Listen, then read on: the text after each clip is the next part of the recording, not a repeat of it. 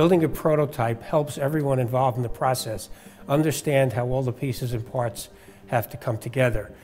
And it's certainly a wonderful thing for the Center for Architecture because we've never done anything like this before. And I think it's going to stimulate a lot of creative thinking to fabricate curtain walls for the future.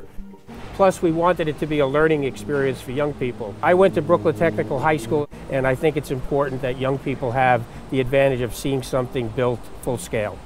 The innovation of this curtain wall is bringing many things together that haven't been brought together before. And here we are today getting ready to install it and see how it works.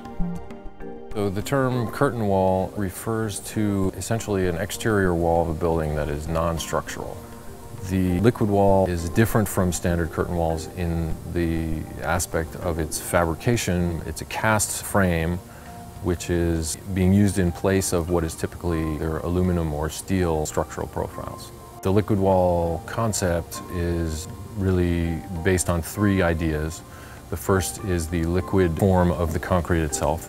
The second is, in this particular prototype that we're doing now, the form of the wall panel was designed according to its structural needs, which results in this kind of wave form in the panel itself. The third element of the liquid wall concept is that there is a passive solar collector panel in the wall into which liquid is actually flowing to recover heat from the sunlight on the building. Ductile concrete is an ultra-high performance concrete that provides ductility, durability, strength, and aesthetic design flexibility. It actually provides architects and engineers the ability to have thin, complex curvatures, longer spans, with products that basically are going to last much, much longer than regular concretes do. So it's a wonderful opportunity for them to design in a way that they've never kind of experienced before or been able to work with before.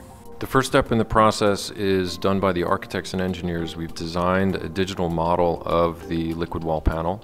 That model is then used for a CNC milling process where a machine reading the digital model cuts the positive form out of expanded polystyrene, creating a positive from which the negative rubber molds are built, and those rubber molds are used for the concrete casting process.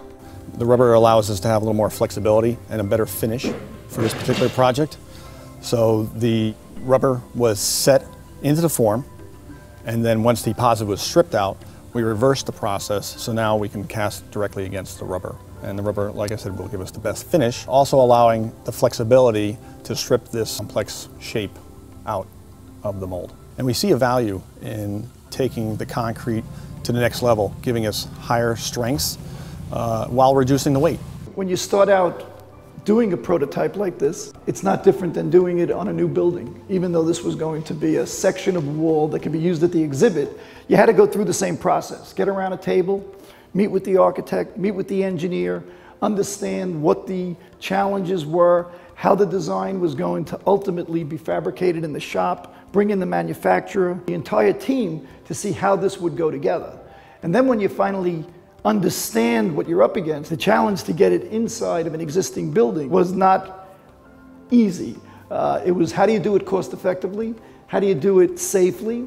And how do you do it in a way that it could not disrupt the activities of the center? And the contractor, Competition Metals, came up with the idea of not having to remove the exterior storefront, but to remove some interior glass, bring in a hoisting beam, create a scaffold with a lift, and come up with a way in terms of how to make this happen.